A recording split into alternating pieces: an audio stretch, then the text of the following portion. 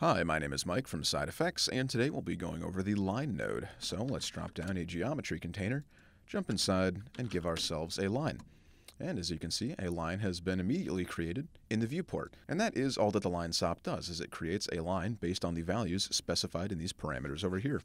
Right at the top, you can see we have the primitive type, and this allows you a certain level of control over how your line is being created. If you click this drop-down menu, you can see we have some options, but more on those later. For now, we can stick with polygon. Now, what polygon does is it basically just generates 2 points and then a primitive line in between them. And if we middle mouse click on our node, you can see that that is in fact the case, with 2 points and 1 primitive.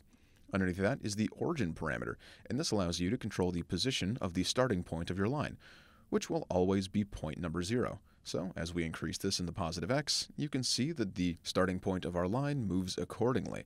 And we can put that back at the origin.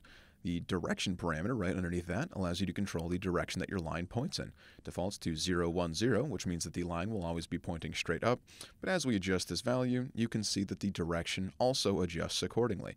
Now, it is important to note that unlike the origin parameter, the direction parameter is not exactly a one-to-one position value for the end point of your line. You can see here if we stretch this up to something like 2, our line doesn't actually get longer, but the direction just does in fact change. So a good way to think about this is if you imagine an invisible point, that would be around up here, I'd say, at the position specified in this parameter. Your line will try as hard as it can to reach that point, but most of the time it will be constrained by your length value down here, which, as you can see, allows you to adjust the length of your line. Underneath the length parameter is the points parameter, which allows you to adjust the number of points that are within your line. And lastly, underneath that is the order parameter, which is grayed out right now, because the order parameter only activates when you're using a certain primitive type. In this case, it would be either NURBS or Bezier. The order allows you to control the order of the points along your line, or in this case, Houdini would consider it a curve because it's being generated using NURBS or Bezier.